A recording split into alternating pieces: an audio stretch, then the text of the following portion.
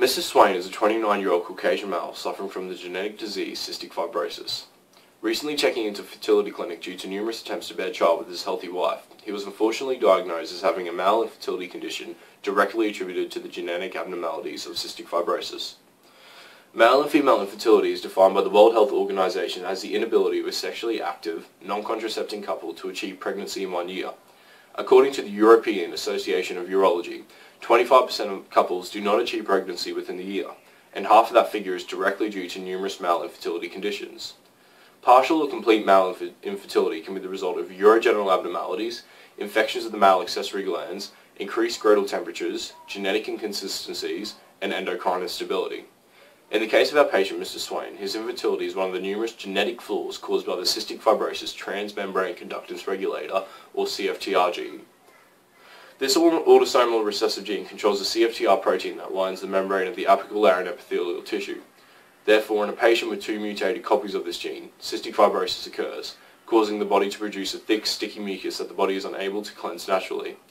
This leads to infection and affects the lungs, pancreas and liver, as well as other vital organ systems. Mr. Swain's reproductive system, or more specifically, the vas deferens, is the affected structure. The vas deferens is a male anatomical structure of two ducts that transport sperm from the testes to the ejaculatory canal. Congenital absence of the vas deferens, or CAVD, is a condition in which these vital reproductive ducts fail to form prior to birth. While this accounts for a meagre 2% of infertile males without cystic fibrosis, a published paper in the Journal of Pediatrics states that CAVD is one of the most consistent manifestations of cystic fibrosis, affecting over 98% of individuals inflicted. This disease is not limited to CF-positive males though, as men carrying only one copy of the mutated gene have a higher chance of developing a poorly formed vas deferens structure than men with a normal pair of genes. In a study conducted by the Medical University of Bialystok, which tested 420 cases of men with the abnormal vas deferens, 19% were carriers of two mutations of the CFTR gene, 47% of a single allele mutation, and 34% of no identified mutation. Obstructive azoospermia is a resulting condition of both cystic fibrosis and CAVD, and is characterized by the post-pubertal patient not having any measurable level of sperm in the semen due to the damaged vas deferens. These genetic diseases are all associated with the F508 deletion mutation, responsible for 2/3 of cystic fibrosis cases. It is the main defect associated with cystic fibrosis and also one of the major mutations associated with the congenital absence of the vas deferens.